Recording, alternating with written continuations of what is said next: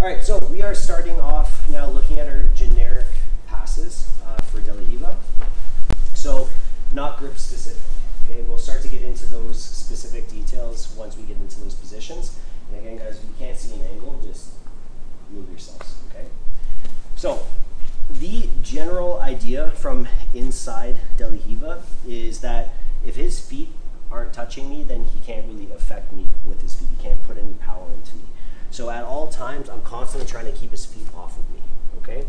Now, the lower that you grab on the legs, the more of an effect you're going to have on this. However, it does make you overcommit your upper body at times, which may lead into some sort of an option for him, okay? Now, the first one that we're going to look at is our knee through. We're going to break this down to a really simple concept. It's going to be a more advanced version of the knee cut or knee through pass. And I'm going to show you two ways that we can look at stuffing these feet. Okay, three technically. One, you're strong. Just push down. Okay. Two, he's an active opponent, and every time I try to affect his legs, all he has to do to keep me inside the Riva is kick me. So every time I try and push down, if he just kicks, he's going to reset his position. Okay. So the main grip that I'm going to use on the Riva hook, thumb pointing at my knee, gather up the pant leg so that I can actually punch down with my knuckles, or again with nice strong pressure with the palm.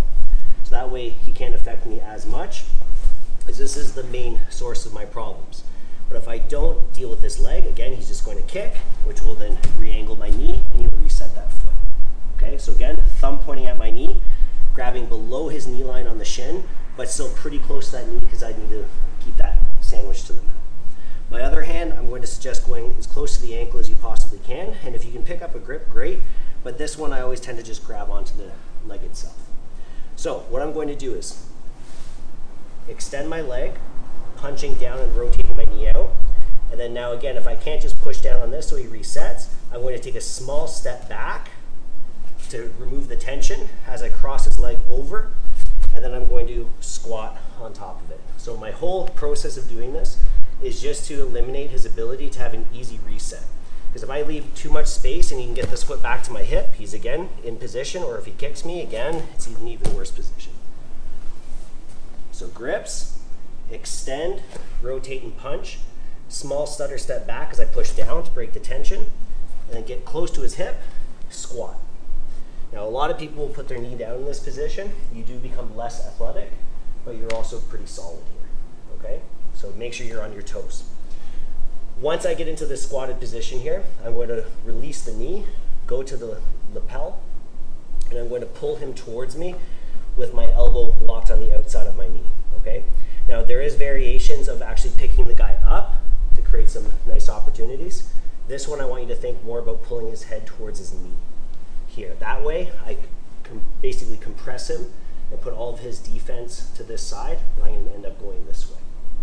Okay, so one more time here with this one. Extend, rotate, punch. Small step back, but don't overdo it. Crowd him, squat, pick up your grip, lock, and then this hand here obviously is going to shift up to the outside of the knee so I can punch into it, keep everything again to this side. Okay, I'll show you the other variation of getting rid of this leg after, okay? So now we're going to break this down into a fundamental idea. So what I want you guys to think about is my head isn't going to shift that much. My legs are going to walk over, so I create this angle. Or if you think like if anybody skis, snow skiing, when you come to a stop at the bottom of the hill, you cut and you slide. So you need to make sure you don't go and down, so you got to make sure you counterbalance that edge, okay? So from here, again, we're going to lock in. My legs are going to walk to the side here as my head continues to stay buried over his midline. That way my weight is centered through him, but at the same time I'm breaking his grip and I'm shifting this leg to the mat. So again, you're not going to ever really apply it this way, but it's good practice to understand how to keep your shoulder inside his knee. So walk without lifting your butt as I continue to lean my shoulder into his torso. Okay, so like I said, this is a bit more of an advanced version. Now once I get him to this point, my shin is going to act slightly like a foam roller, but I don't have to go far. I don't want to slide out on him. I just want my hip to drop straight to the floor. Now as I'm doing that, I want to eliminate his ability to fight me. So I'm walking, pushing my shoulder inside his thigh. Once I get to that point, I want to drop my hip, grab his sleeve, and pull up. Think like a karate do, and chamber your punch. A lot of times I say lift his arm, and people do this. Okay, don't do that. It's weak. Pull up. I drop my hip, and then now to finish, common problem too. People pivot on their knee. So then they try and go to side control, and you see all the space I create. Knees just going to slide in and go. So instead, when I drop my hip to the mat, I'm going to take a big back step and hug his butt with my thigh. Okay, weird thing to say, but it works. Okay, you notice his hips were facing me and they rotated all the way back to the other way. So if we put this together, again, grip, remove, stutter step and stuff, crowd, but don't overdo your weight. If I give him my weight, if I go past his hip line, he elevates and flips me. I have to stay behind this line. Make yourself strong by getting that lapel and locking in. And then now again, we're going to walk, walk, walk, walk, walk, walk, walk. But you see the problem? My head went with me that time. Lean into it, my shoulder right inside the knee. Here. Heavy. Find the elbow, drop your hip, okay, and now big back step. I flatten it. Then we focus on side control. Okay guys, so if you can get this component down with those little incremental steps, when you do this fast and with an explosive entrance, you're going to be in the right position, okay? Give that a try. 1, 2.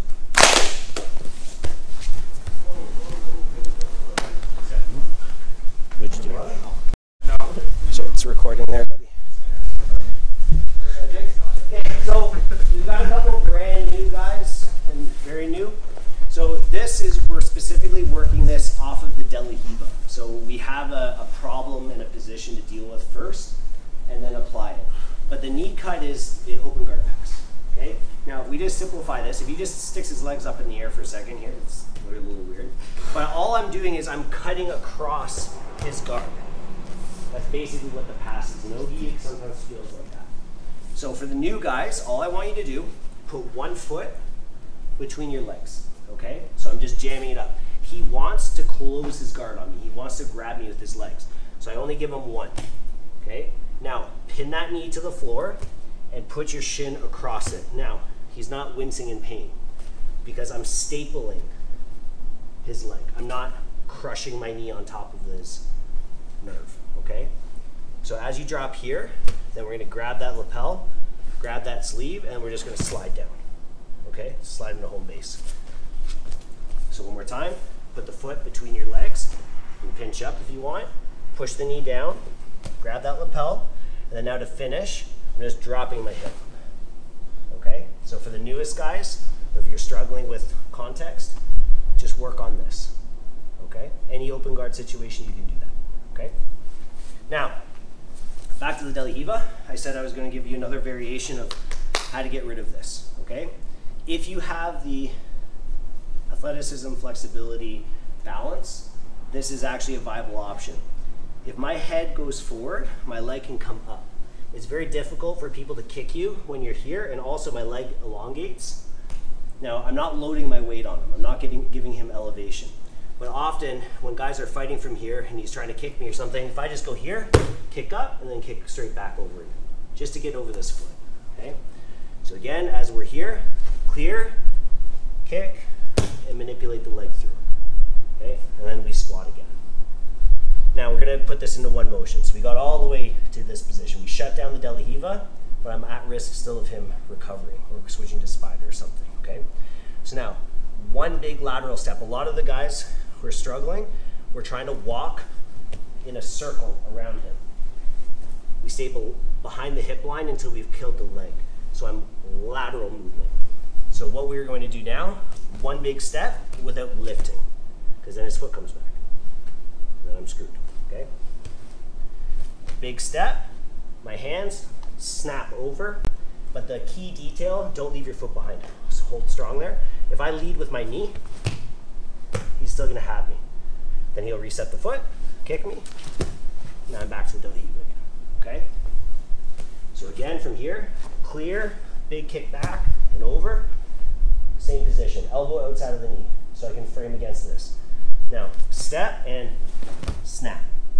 Okay, this is where you're gonna get that more of that mentality of that big aggressive kind of slide. Boom, bang, boom. And we're here. However you want to clear, get to this position, passing position, step, everything over except my head and my shoulder is trying to go into his chest and stay on the inside of the knee. Here.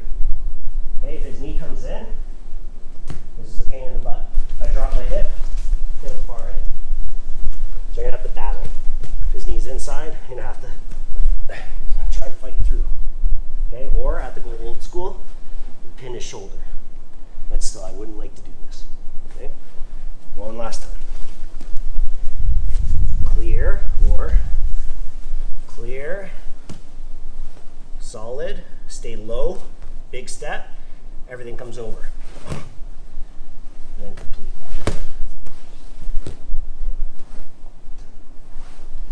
Okay? 1, 2. That's good.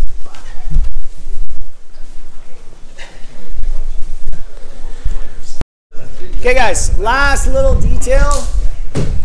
Like I said, there's a lot of variations. This one is a more advanced pass. You usually stay postured. Like I consider it a little bit more demonstrative. Where'd you go? So where it's more about driving your knee through, forward, like almost into his gut or across the groin line, and then you're staying up here. So it's like you're trying to basically crack a fresh book a little bit. Okay, I'm keeping, instead of carrying the shoulder over, you're basically punching into the shoulder line, and then I'm staying really tall here, and then I slowly start to fight in. So I've just never found as much success with that variation. I think it's a bit of a bigger guy pass. But one thing to think about, or two mentalities. One, become a boulder inside your partner's guard, and then I have to basically smash my way through. Because if I'm not structured like a human being, you good? I'm just turning off the ramp. Oh, okay. If you're not structured like a human being, like a position that's meant to control a human being is going to be tough to control you, right? So you just want to basically smash your way through the guy's guard. Or another way I like to think about this is 2 gears. So one rotation pushes the other. So if our legs are the cogs, I think that's what it is. My old timey clocks, right? Exactly. So as my hips go, I turn his hips, right?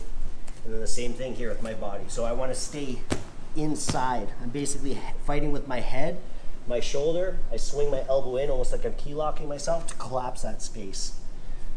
Okay, but because I have that upper lapel and because I have the elbow control, he can't go to my back. So it's very, very difficult for him to stop. Okay? All right, guys. We're going to switch one more pass. Again, in its very basic understanding, but our leg drag. So instead of fighting to get over the leg, I'm going to put it to the other side. Okay? Now, grips can do lots of different things, but the one I like, grab the heel or Achilles with my leg side grip. My other hand's going to grab the top of the pant right at the end. Okay? Now, always, this is going to cause me an issue. If I don't deal with it and it's a strong hook and I try and do something, like you can see, I just get twisted up. So your first move should always be just trying to clear. Okay, it's the default reaction. Go back.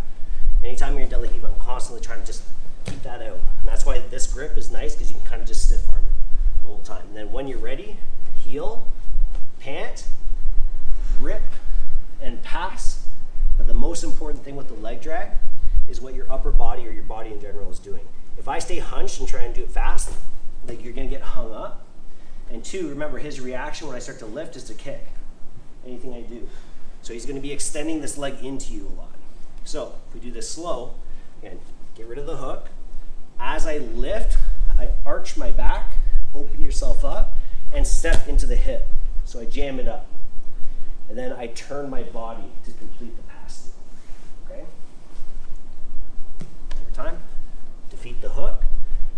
find your grips, and then one big explosive movement, rip it across.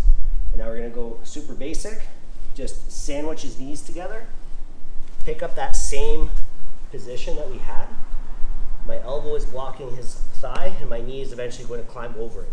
Think staple pass. We're gonna go right to mount. A lot of people get hung up here with that De La Riva hook after a leg drag. We're just gonna blast right over it. So I pull myself over the top of his thigh. As I drive my knee, I'm just going to break his whole position. Okay? One more time. Change it. And beat the hook. Find your grips. Big step, big hips. And then boom, collapse, grip, blocking, and then now just fold yourself forward. And my chest goes up as my hips go forward. Okay, maybe not quite that exact. All right? Always hide your toes. Give that a try, guys. 1, 2. Okay, guys, time. Closing thoughts here. So again, all of this was just the most basic look that we can do at our knee through and the leg drag. But specifically on the leg drag here, guys, in both moves, don't hunt for what you haven't earned yet. Okay, so on the knee cut, like don't start to step this way because it's not going to work, right? He's underneath me at this point. I'm giving him some easy sweeps, which we'll see later. And on the leg drag, if I go like this and I'm stepping by his shoulder, he's going to scoop my knee, pull his knee back inside. He's basically the X guard already. Okay, maybe not. There. Okay, but like I can't give him that space to play with. I'm staying behind the hip line. Okay, clear, Kamehameha. You see I'm tight to the hip. I'm not giving him anything to work with. I'm jamming him up. Okay, and it could be a very easy side control pass too. I'm just giving you guys a couple simple options. We're eventually going to get into our gangster mount, which we kind of touched on a little while ago, off that leg drag and a few other things. Okay, now key thing. If the partner on top doesn't know how to engage with De La Riva, you'll never get into the more advanced options. Okay? Because, as I demonstrated a couple weeks ago, if he stuffs my foot, yep, boom, he puts me to reverse De La Riva. So I can't just go, well, he's going to knee cut and pass my guard.